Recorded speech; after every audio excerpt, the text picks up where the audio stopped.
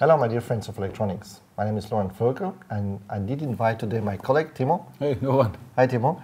I have a problem because until today I did use a THR technology for pick and place for my PCB, for connection high power, but now I need really high power. It means something like 50 amps or even more current.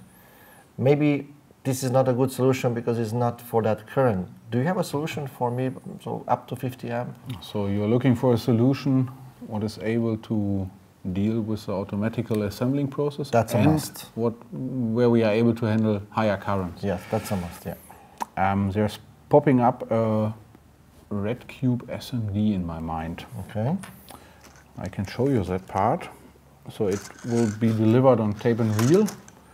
We have these mylar tape on top for the automatical pick and place process. So we can remove that, and then you will see there's an internal thread inside. So this will be assembled on the PCB. SMT, yeah. And it's able to handle 50 amps.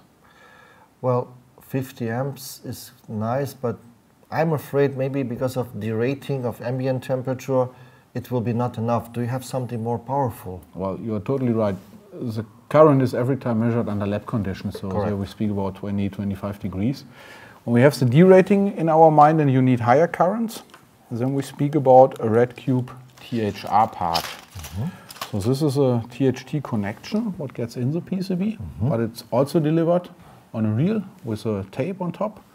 This is available with the internal thread. Yeah, so for the pick and place process that will be the same. This is available with the internal thread, or maybe if you need that with the external thread, also with the pick and place cap, so you can remove that. This is approved under lab conditions up to 85 amps. 85? Yeah. That's more like enough. So I'm happy with this. This is the right solution for me. Thank you very much for your time. Yeah, you're welcome.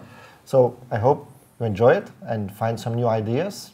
Please watch my next videos. See you next time. Bye-bye.